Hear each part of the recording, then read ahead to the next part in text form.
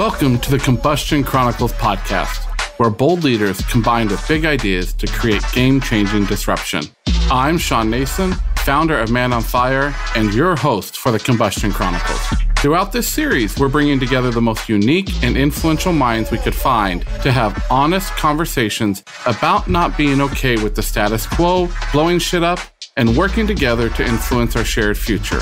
We believe that when bold leaders ignite consumer-centric ideas with passion and grit, the result is an explosion that creates a better world for all of us. I'm here with my co-host Michael Harper, Chief of Radical Experiences at Mophie.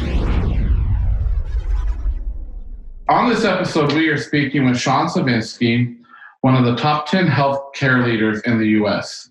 Sean started his career by helping to build and then lead one of the nation's first large-scale wellness efforts for Fortune 500 clientele. Envisioning the widespread usage of the internet, Sean pioneered the development and delivery of wellness coaching online by inventing the first-of-its-kind personal coaching product, myhealthcoach.com.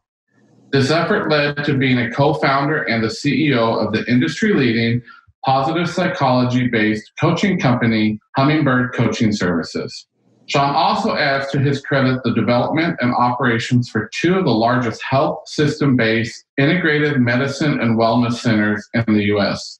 The Mercy Centers for Health and Wellness, located in Cincinnati, Ohio, as well as being the CEO of the international joint venture between Humana and Discovery Health of South Africa, to create one of the largest and most proven wellness incentive companies in the industry. Getting back to his wellness roots, Sean then took on reinventing the industry-leading population health company as the president of population health at Healthways, which was then sold to Sharecare in 2016. Sean just recently stepped down as SVP and president of Walmart Health and Wellness, where he was responsible for leading the efforts towards creating the newly launched multidisciplinary Walmart Health. Sean, welcome to the Combustion Chronicles. Thanks so much, Sean. Appreciate it. Glad to be here. It's great to have you with us, Sean, and what an impressive list of accomplishments you have had in your career. But probably the biggest question that our listeners are going to have is your experience and your time at Walmart and you being the integral part of launching Walmart Health. Could you share a little bit about what that experience was like and how you feel as you were moving on to your next venture and leaving that baby behind?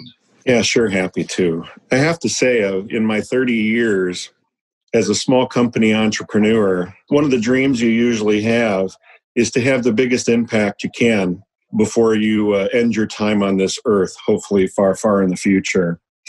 And when I was presented with the opportunity as that small company entrepreneur to lead one of the largest reinventions of one of the largest health and wellness companies in the country, it really was a dream come true. And the impact that could be had there was something that many of us only imagine, because Walmart has such breadth and depth and, quite frankly, a sense of community within the locations that they have across the country. They're quite a unique group. So that was the challenge in front of us, a wellness division and business that had close to 100,000 people, was serving tens of millions of customers. Half of America walks through Walmart's doors on a weekly basis. So the volume and the clientele and the mix of lifestyles, backgrounds, ethnicities, it really is a melting pot of America, really created an opportunity to do something unique. And that's what we did. We looked at what the needs of the customers were.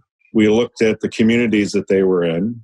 And we looked at what was going on in healthcare and where some of the biggest pain points were. And what we came to realize is that most of America can't really afford or doesn't have access to the basic primary type care in dentistry and primary care in terms of physician care, behavioral health, imaging, and a whole host of other services that, when brought together in the spirit of what Walmart's all about, a convenient one-stop shop with the best products at the best price, it gave us an opportunity to create something like that in healthcare. And as you know, because you were there for the journey too, not an easy task to invent something new in healthcare, and certainly not an easy task to create something that is largely cash-based and affordable for the average American. But we were able to do it thanks to the capabilities of Walmart, and it's making such a difference. It was a very proud moment when we launched the first one, and knowing that they're going to be continuing those efforts makes me personally very proud. I would say a crowning jewel on my career and wanting to have an impact on people. And then, I always do get the question, why would you leave all of that? And early on in my career, I learned pretty quickly what I'm really good at and what I absolutely stink at. And I'm really good at those first 2 to 3 or 4 years of a business, turning it around or starting it up or turning it around to restart it. And then once you get that baked and you get it right and it's ready to go from there, that's somebody else's skill set. That's not mine. And we just came to that time at Walmart. It'd been about 2 years, maybe almost 2.5 years, and we've gotten everything to a really good point. And it was just time for somebody new to come in that could take it from where it is today to the whole next level that they're going to be rolling out. Well, Sean, as you mentioned, yes, we've been on this journey too, part of our organization with you these past 2 years, and it is a jewel in the crown for us as well to see what powerful strides they are making to really change healthcare. And so we thank you for allowing us to be on that journey with you and the team at Walmart, and are very excited to see what's next for you. As I've known you for 10 plus years, you never cease to surprise me and amaze me on what you're going to go tackle next. And so let's talk a little bit, Sean, because here we are in 2020. I remember the second or third weekend in March, you and I were actually on a phone call discussing this new thing that hit America called COVID-19. And we thought, okay, this is a 3-month, 4-month thing. We've got to figure out how to face it and do some things around it. And here we are when this airs, going to be 6 months, 7 months into COVID-19. And it has exposed some pretty clear vulnerabilities in our healthcare systems across the US and really across the world. If there was a vulnerability, if any, that surprised you or caught you off guard during this time, what would that be right now? Great question. And as you know, you could probably come up with a list of 25 or 30 things that surprised you. At a societal level, I've been surprised in a pleasant way how this whole initiative of COVIDing in place and bringing families back together and back to the dinner table, so to speak. It's really, I think America in particular, from what I've seen and so many people that I've spoken with, it's actually brought a lot of families back to being centered around their families. And I think that is incredibly valuable for people's health and well-being, et cetera.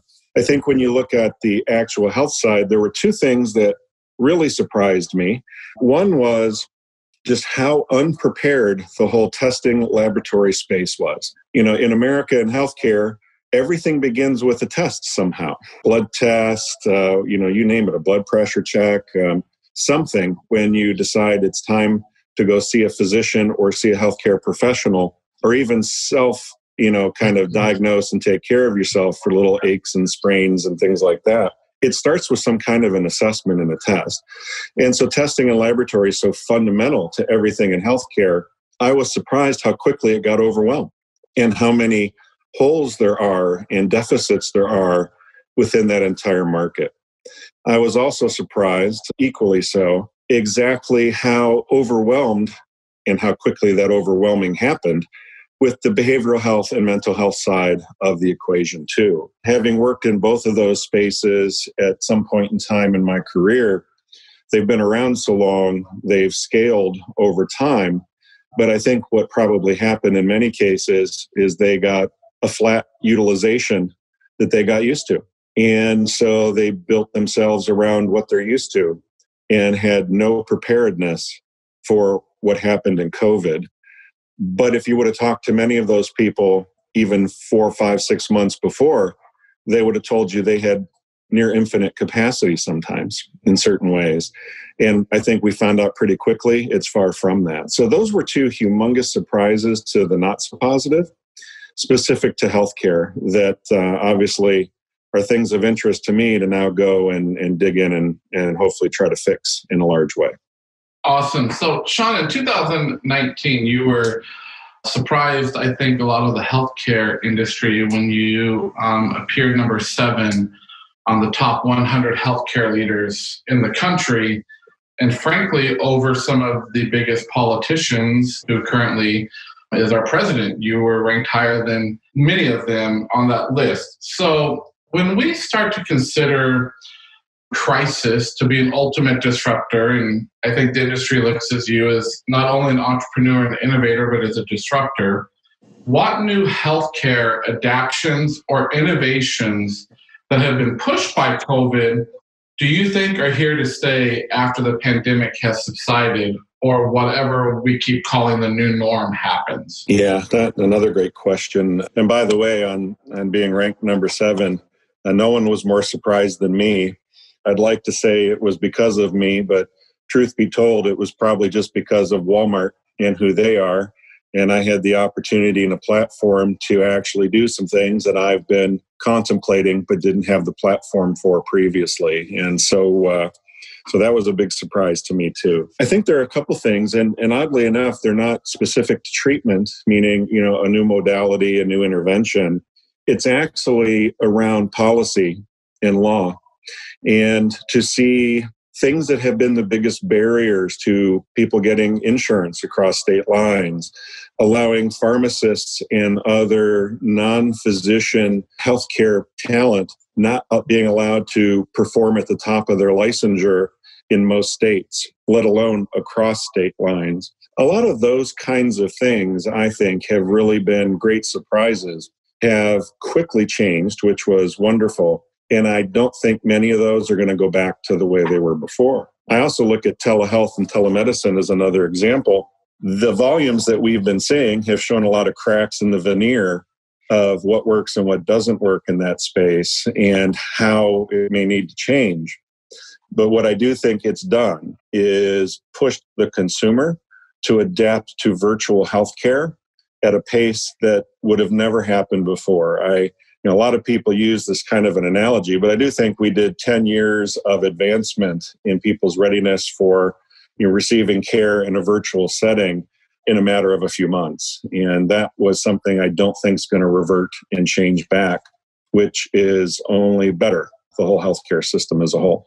So let's dig into that a little bit, Sean. As part of your career, we didn't talk about it in the bio, you led a startup between GE and Intel called Care Innovations. And, these remote technologies that you keep talking about and that you were just mentioning, those have affected now our lifestyles, how we work. There's some of the major companies and organizations in our country now are not even going to send people back into the workforce until well into 2021. And, then this whole concept of telehealth, telepsychiatry, that's been around for a long time.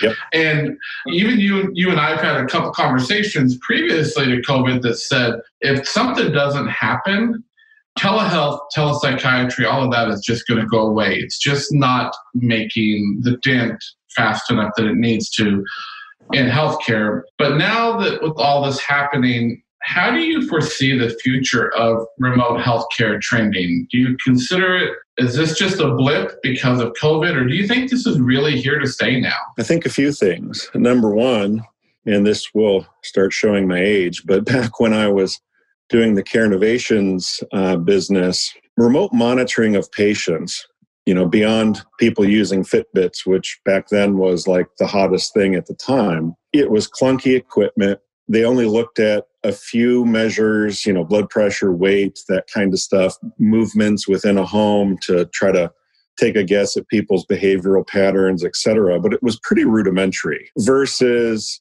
today, a lot of those pieces of equipment, you don't even know they're there. They may be on your body. They may sit in a flower pot on your dresser. The technology has progressed so much that now that people aren't aware that those big clunky things are doing those measurements on them, or it's so much easier to do, I think we'll see greater adoption to it. But on the backside of that, even, going back almost 9-10 years ago, those devices, as clunky as they were, pulled hundreds of bits of information off of people and would report those every second or every minute. And so the data companies and the healthcare companies, they didn't know what to do with all that. So they threw a lot of it out, quite frankly, and only went for the measure or two they were looking for. For those groups, like a Care Innovations, they looked at all the data and they kept it all. And they were able to find correlations between certain behaviors, certain actions, and outcomes of health that you would have never thought of before because most people just threw out the data they weren't looking for. I think with the sophistication of technology and the emphasis on analytics in healthcare for the past decade, I think what you're going to start seeing is all that information that comes off all these devices that people are now more willing to allow in their homes and on their bodies is going to be way more important and more closely scrutinized than it ever has before. So I think that part of digital health and remote health is going to only grow and become more valuable because the capabilities and the willingness are there. I think with telehealth and telemedicine, let's just be really honest. It wasn't anything more than video conferencing. So all it was is an ability to have more access to more physicians and healthcare professionals instead of the ones that were only in your area. But from a functional and operational perspective, it was no different than setting up an appointment at a doctor's office. You just had a larger variety of doctors to choose from, so to speak. Well, that system and that methodology back then was quite revolutionary to do. And today, it's kind of like big deal. It's a conference call, video conference call. And even with some of the biggest players out there, what I've seen and heard and experienced personally, when at Walmart, is an hour and a half wait sometimes to wait on a doctor in a virtual waiting room, which is no different than sitting in the doctor's office down the street, so to speak. So I think what's going to happen now that people are more open to it and physicians are going, hey, this is a pretty cool way to practice and more will want to get online. You'll see that kind of old school yet invaluable virtual office, so to speak, becoming more and more readily available. But I think the real breakthroughs are going to be in the artificial intelligence, the asynchronous communications that occur that are much more time and cost effective and, quite frankly, lend to better outcomes, especially in mental health. I think you're going to see some innovations happening over the next 3 to 4 years that just weren't a priority before because there wasn't enough business to make you want to fund that next level of innovation. Hi, Sean. This is Michael, and I love talking about the what's next. I love all the futurist conversations, but if I'm being honest, I'm also a little tired of hearing about it because that's what everyone's doing. We're trying to predict what's next, right? We've got all these experts and these futurists who are waxing eloquently about it. What about the how? I think what I appreciate from previous conversations with you is about the how of what steps do we actually need to take? Like, what do healthcare leaders, influencers, people that can do this, or even we as consumers, what do we need to do to get this moving forward? And I totally agree with you. Sometimes I sit and listen to a bunch of futurists talk about stuff and you just want to throw up because it's not that it's not interesting. It's like, yeah, that's great. But some of it is so far-fetched, you go, yeah, that's 20 years from now. I can't even get a doctor's appointment today. And in other cases, it's like, that's not a new idea. Just from my own personal position, so to speak, here's how I kind of think about it. And when I'm talking to individuals about their own health, or because I am still a health coach at heart, or talking to companies about what to do next, I stop them talking about the future for a moment. And I say, let's actually look at the customer and what the real need is, not what your need is as the company trying to sell them something or provide them something, but what's the real need of the customer? Let's get to the root of that, number one. And number two, very rarely, and I mean like less than 2 to 3% of the time, in my opinion, is there actually anything truly new in healthcare? When you think about new, right, you go from, hey, we used to have mainframe computers that only the biggest companies had, and then came along little companies like Apple and Dell and Microsoft with technology, and you go, Now that's something new, right? Or even a microwave or a TV set when all that was available were radios. There's something brand new. But in healthcare, rarely is there anything new. And I was just having a conversation with a company yesterday advising them, and I won't mention their name, but they were talking about this great new thing they're doing where they're actually having people do a video call with a physician. And then if need be, that doctor will go to their house. And just how amazing and futuristic and great this is. And I said, that's awesome. Back in 1912, my great-grandfather in the family stories broke his arm. And so the doctor came to his house and fixed his arm. And they paid him with a chicken and 2 pigs. So welcome to 1912. You're a genius. And I think it's this kind of thinking to go back to the past, even in the pharmaceutical space, meaning the pharmacies. Talking to some of the pharmacy groups out there, they're talking about this new wave and this new future where the pharmacist is the center of a person's health.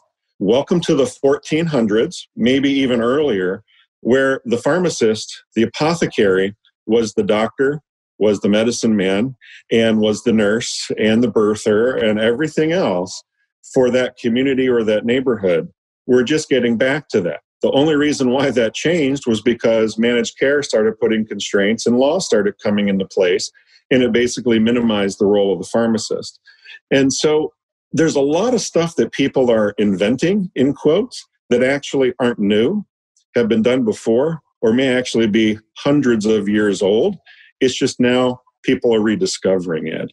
And so I always encourage people to go back to the basics, think about what was going on in health and care when their parents, grandparents, great-grandparents, if they know any stories or knew folks in their family from then, and what did they actually do? And what's always funny to me, this hot craze right now is the last example I'll use of apple cider vinegar, this new thing that's only been around for like 10,000 years, but this brand new thing that everyone's all hot on. And when you talk to my mom, or I remember sitting around after dinner and my grandfather would take a teaspoon of apple cider vinegar after dinner to help with digestion and heartburn. These are not new things that people are coming up with. They're old things that they think are new. And so if you can focus on the past a little bit and glean from that, and if you can understand what the customer actually needs, not what you think you have to sell them, between those two things, you're probably going to find, A, how to solve their problems and not reinvent the wheel. And number two, you might just actually come up with something new, or at least a combination of things that's somewhat new. Brilliant. Love it. So in the spirit of that, Sean, I want to throw something different out at you around this concept of what people want and when they can have it. So there are 5 things that consumers, and as you know, we do a ton of work in the consumer space, talk to consumers a ton around what they want in healthcare. We're going to 5 bullet points that I'd like to ask you about. And I want to know in your mind, going back to what you're just talking about with what customers want, and even going back to, let's look at what's happened in the past that's been good and bring it forward. When do you think this will happen in U.S. healthcare? Because this is an election year. We're 2 months away from election. This is going to be a hot topic, I believe, coming forward. And now in, your new ventures in life and what you're going to go tackle next. So here's bullet point number 1. People want to give their information only one time. When do you think that'll happen? Well, if you want to base it on my experience of going to the orthopedic guy to have my knee taken care of over the last 6 weeks, we're going to the exact same location for the exact same doctor. I had to give my information every single time and sign the same paperwork. And looking at the promise of all the medical records from 10, 15, 20 years ago when they first actually started, and looking at the mess that exists today, what I would say is I think we're pretty far away from that, unfortunately. So if I had to give you a number, I'd say we're a decade away. Such hope in that. Yes. So this is, I can't wait for this one. People want to know what their bill will be and when it will be due. That one actually, to give you some hope and optimism here, I think is coming quicker. That is such an issue. And so many people are having medical issues, but now they're unemployed and can't afford those or don't have insurance coverage. that they're having to default payments, that hospitals and other groups who would send you 6 different bills for 6 different reasons, but it was really only one service and it's really confusing. That is actually, it's still horrible, but that's actually getting better. And there is a big push at the governmental level and then also, in many of the health systems about having one bill, one way, the right way for everything, just like you would get in any other service that you would buy from a normal company outside of healthcare. So I think that one's coming quicker. I still don't think it's tomorrow. I think it's probably more of a 4 to 5 year kind of horizon, but I think it's getting better. Well, that's good to hear. All right. People want the other 90% of their life outside of the healthcare industry to passively serve the 10% of their life that is interfacing with the healthcare industry. That's a big, tall order and can mean so many things. Geez, I'd hate to say you stumped me because then I'd probably have to buy you dinner or something like that. So I'm going to try to come up with an answer because I want to get out of that. I agree with the request. I know we've heard that in various ways many, many times. Gosh, I think that one, it's not a pipe dream. But I think we are quite a ways away from that. I think we're going to be close to that in terms of marketing and messaging from lots of different groups, employers, et cetera. But I think the practicality of that, I think we're way far away. It's really a cultural society thing that drives that ultimately. And I don't think we're there yet. Love the honesty. The last one here. People want choices. They want to be able to customize their care experience and adapt it to their personal preferences. Here's something you hear all the time from the healthcare world. People are dumb. They don't understand their benefits. They don't understand what they need. They don't understand fill in the blank. The truth is, people actually aren't that dumb. And when explained in a way that's just matter of fact, people get it, they understand, and they can make logical choices. I actually think there have been many attempts at that with, cafeteria plans at work for insurance where you can pick this or pick that. I think the entire healthcare industry, from hospitals, insurance companies, et cetera, are so inwardly focused and they suck so horribly at communicating with the customer in a quiet, simple, non-threatening, easy to understand way. The demands from the customers are going to start driving that more and more. And it's already happening. And we saw it, as you know, at Walmart and those supercenters for healthcare. The level of simplicity we had to get to, it wasn't the customer fighting us to say, no, make it more complex. It was the practitioners who are used to being a certain way and the medical professionals who are used to acting and working a certain way. It was really them that had to make the change, not the customer. Customer actually kind of gets it. And if you say, hey, if you bend your knee this way, it hurts. If you don't bend your knee that way, it won't, and put some ice on it, or you're going to end up having surgery, they're pretty smart and they'll go, I get it. But if you're sitting there using technical terms and then you're having insurance send them a bunch of information about that and have a nurse call them who confuses them, pretty soon they're like, I don't know what to do. When it's as simple as don't bend your knee and throw some ice on it and do that for 2 weeks and you'll be just fine and avoid surgery. So I think it's coming because it has to and people are demanding it. It's not quick and easy. But the biggest challenge isn't the customer in this case. It's actually the healthcare professionals and system. Awesome. So, Sean, let's talk about life lessons and, what you have learned over your journey. So if you could go back to your 25-year-old self, because we won't even talk about how old you are on here, but if you could go back to your 25-year-old self, what advice personally around failure, around disruption, what advice would you give yourself and what you've learned in your life? Well, first off, I would have said invest in Apple or Microsoft or one of those groups and then retire when you're 27. But since that never works, and hindsight's always king in those ways, what I would say is probably like a lot of folks, you come out of college, you get your first job and you don't want to screw it up. And you want to try to do everything you can to do it right, and you're learning. I was blessed in one way of always finding myself in entrepreneurial kind of front edge scenarios where there wasn't a cookbook. where there wasn't a recipe already written for how to do that exactly. And therefore, there wasn't a choice but to go in and fail until you kind of found the right ways to do certain things. And then you made that the recipe to follow going forward. And so my entire career has been nothing but failure, which I know is a very impressive thing to say, although I don't put that on my resume. It doesn't sell very well. But my entire career has been about failure. It's been, if this business was perfect, you wouldn't have called me in to fix it. If someone had already solved that big problem out there and invented a solution to it, you wouldn't be calling me or entrepreneurs or other inventors. There is inherently failure in solving things that people haven't solved before, or combining things together in a way other people haven't considered before, because most people tend to not want to fail. It's not always a matter of not having vision or not being creative.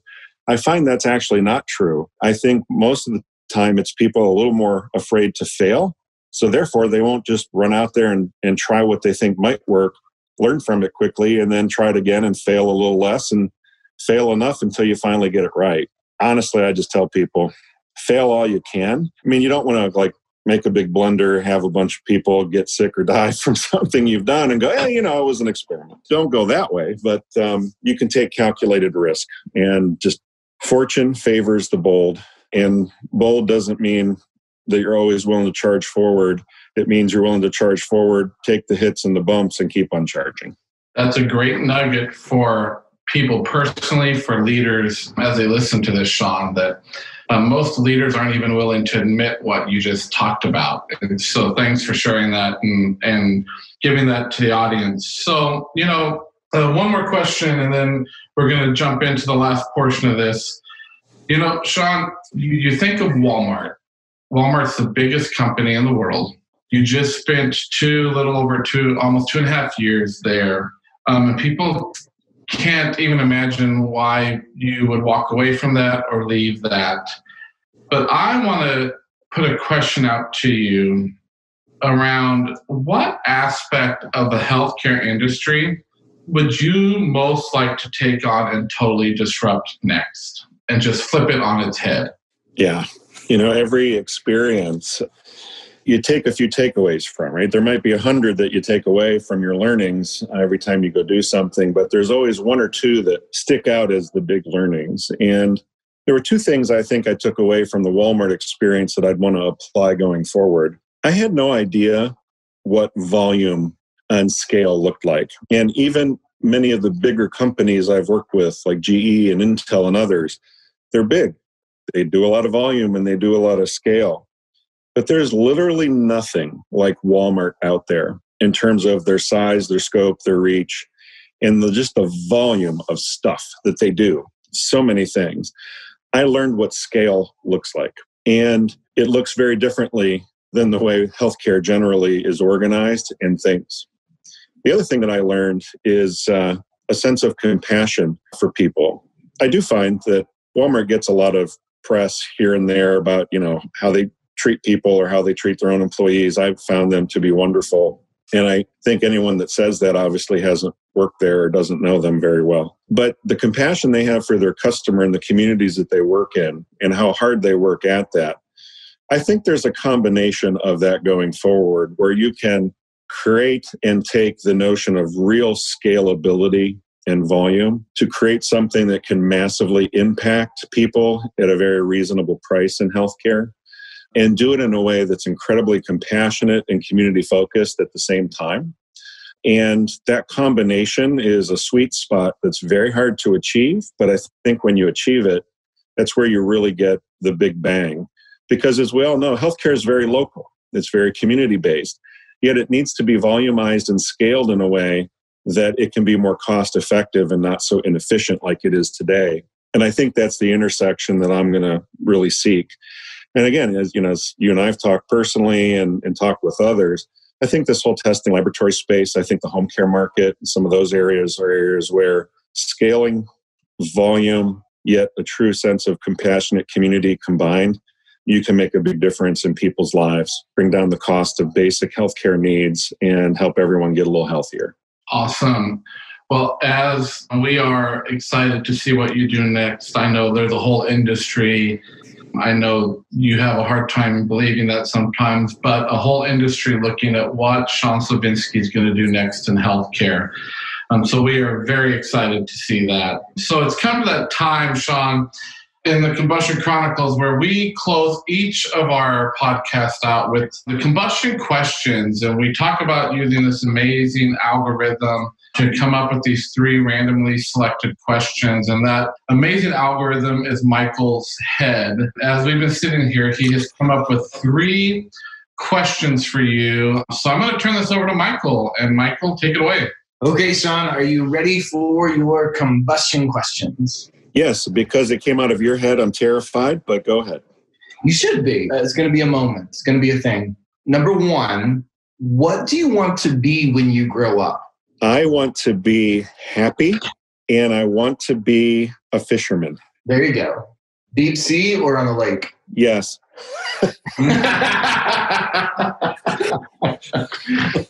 With the cool hat and everything. That'll be That's great. right. Okay, question number 2. This is a tough one. What is your favorite brand, flavor, and place to eat ice cream? Ooh, okay. So my favorite brand would be in Cincinnati, and all due respect to Grater's Ice Cream, which I love. Aglamisi's Brothers is actually my favorite. I love their banana chocolate chip. That's just me. So that's my answer. And where would you go to eat it? Well, it's in Cincinnati, and I would go to Aglamisi Brothers ice cream parlor and eat it there.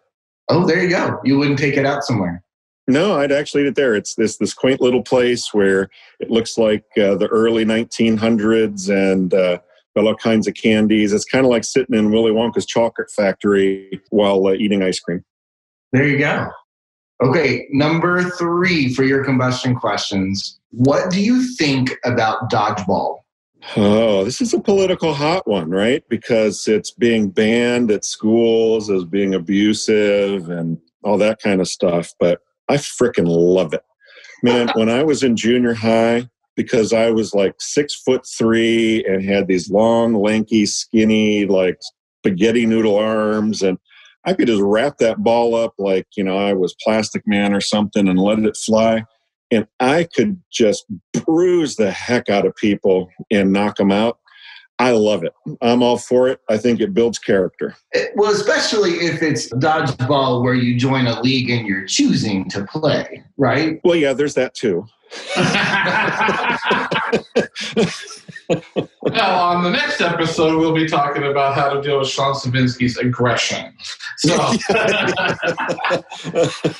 Sean, thank you so much for joining us on this episode, sharing your thoughts, sharing your journey in healthcare. And we look forward to what happens next. And we wish you the best and stay safe and be well. You too. Thanks so much. Thanks. Bye. Thank you so much for listening to this episode of the Combustion Chronicles. None of this would be possible without you, the listener. If you'd like to keep the conversation going, look us up at Man on Fire Social on Instagram and Facebook, or find us on YouTube at the Combustion Chronicles. Give us a shout and join our disruption movement.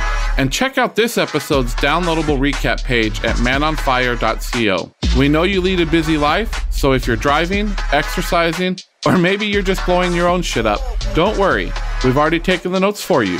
Each recap is filled with guest information, episode themes, quotes, resources, and more. And remember, please subscribe, rate, and review if you like what we are doing. And if you don't, do it anyways. Stay safe and be well.